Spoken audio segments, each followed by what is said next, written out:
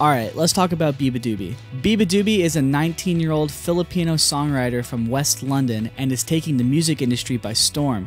She recently signed to Dirty Hit Records, who has artists such as, I don't know, the 1975, The Japanese House, and Wolf Alice on the roster. She's currently direct support for Clairo on a full US run, and she embarks on a UK headlining tour in November. beabadoobee has 1.2 million monthly Spotify listeners, and she just released her new EP Space Cadet on October 15th, making it her third release in 2019 and her fifth release between 2018 and 2019. In this video, I'll discuss beabadoobee's musical progression and what makes Bee so special. Bee is very interesting in the way that she has landed on everyone's radar. For starters, I'm going to say the thing that everyone knows, but if you don't know about beabadoobee, well, she started playing guitar back in 2017. You know, normally when you learn an instrument, you're pretty bad at learning songs, let alone writing your own music.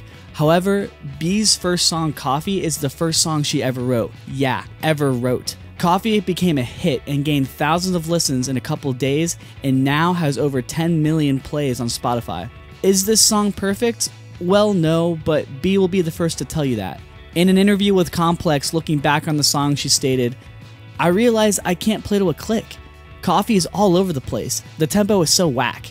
Coffee is very DIY, with Bee not keeping a set tempo and the song being recorded on what sounds like an iPhone. Not saying these are bad things, but just, you know, they're just facts. Despite the small discrepancies with Coffee, you can't deny it's a catchy tune that showcases where Bee can go from here. If Coffee is Bee's first song, then it's only up from there. And keep in mind, most people's first song is trash, so this is actually saying a lot if this is her first song that she wrote.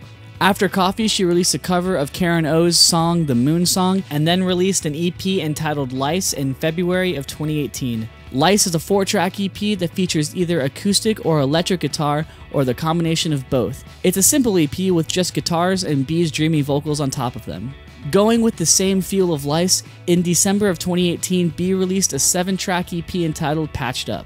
Patched Up is actually the first release that I found out about beabadoobee. Patched Up features the same tone as Lice in the sense that Patched Up is showcasing that stripped down style with Bee and her guitar in the forefront of the release. With that being said, Bee did experiment more on Patched Up with vocal layering, harmonies, as well as some light production elements, adding percussion here and there, and also adding light synth pads to add some depth. The second track, Tired, has a really nice build-up where you hear Bee add more and more elements throughout the song until drums fully come in at the end. My favorite song, and what I think is the best song in this release, would have to be If You Want To. Genius recently uploaded a video about this song where Bee talks about it, so if you want more backstory, go check that out. People have kind of the perception that it's a love song, but it's not. It's literally just how I can't sleep at night. And also, sleep paralysis is terrifying. And at times it's like, you know, I mean, every time you get it, you feel like you're stuck in it and you can't really escape. This song is the only song that features full band throughout, and it's a taste of what beabadoobee can do with a full band going forward. Overall, Patched Up is a solid release that keeps me interested in what she has in store for her future releases. Bee wasted no time putting out music. She signed to UK-based record label Dirty Hit and released another 7-track EP entitled Loveworm back in April of 2019. Loveworm finally features an entire release with a full band, and it really brings out the best in beabadoobee. You can noticeably hear the progression of Bee's guitar playing, lyricism, and overall songwriting. Loveworm is a very vulnerable record describing a period of time where Bee and her boyfriend Soren went through a rough patch. There's even a song named Soren. It's fine though, I think they're still dating to my knowledge, so good for them for working it out. Anyway, in that same interview with Complex that I mentioned earlier, when asked if she was hesitant about sharing this personal relationship with the world, Bee stated, "I was so scared. I thought I was going to be annihilated by Soren. I'm a big believer in writing music based on personal experiences, and I think that always produces the best art. Loveworm is a great example of this.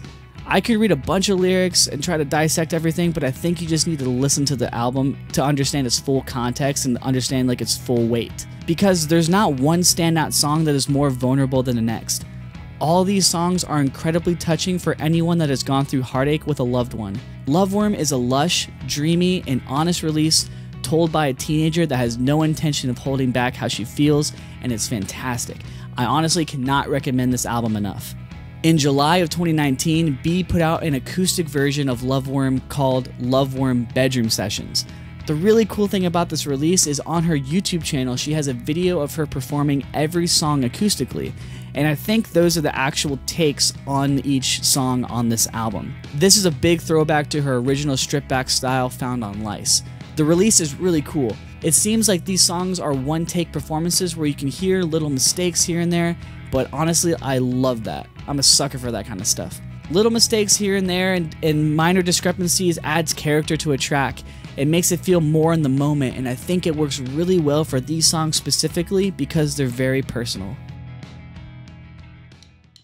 Well, 2019 is coming to a close, and with the release of Loveworm and Loveworm Bedroom Sessions, you think beabadoobee would be done putting out music, right?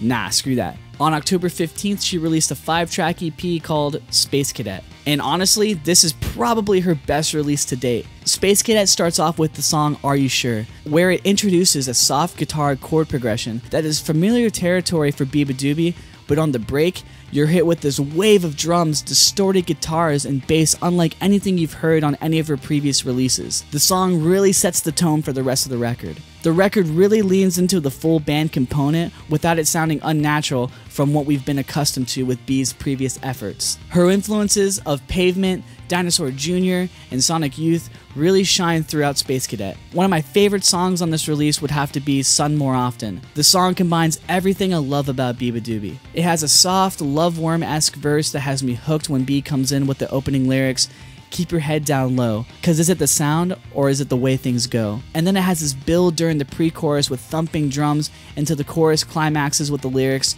you should go out and see the sun more often, while the guitars are playing big trashy chords. I really enjoy all of beabadoobee's music, but I think this is my favorite album, and I also think this is her best album. This album introduces a lot of new sounds that I knew she was capable of doing, but I didn't think that she would do it. I never thought I would hear big distorted choruses with beabadoobee's music, but hey, now that she's done it, I'm hooked. I hope she continues to go through the sound more. I wish there were more songs on Space Cadet, but then again, I cannot complain with Bee giving her audience 19 songs to listen to this year. That is a lot of music, and I'm really grateful for that. Between 2017 and 2019, Bee has released a total of 33 songs. Her entire musical progression from the literal first song she ever wrote to her current best song is online for us to check out and get lost in. There are not many artists you can say that about, and I think that's what makes her so special. You're able to see her progression from start to finish, and you're able to have this idea that, hey, maybe I can do this. Maybe I can pick up a guitar and I can start playing music and I can start putting it out there and seeing what happens. I feel like she's a big inspiration for people to just pick up an instrument and try it. So good job, Bee. She's an artist that is truly honest and transparent and is proof that anyone can get recognized with good songs. I cannot wait to see her perform in Atlanta at the Clairo show, and I cannot wait to see what she has in store for us as she grows more as an artist. And hey, there's still a couple months left in 2019, so who's to say she won't drop another EP? So there's that. If you've made it this far, thank you so much for watching this video. Leave a like, leave a comment. On this channel, you'll find live sessions with some cool bands like Honey, Noah Gunderson, Lunar Vacation, The Sidekicks. I can go on forever. We have like 70 live sessions. Go check out those live sessions if you're looking for some new music. Be sure to subscribe down below for some more videos. We're going to have a lot of videos coming out weekly, so you're not going to want to miss out on that. Anyway, I'm going to go listen to Are You Sure? See ya.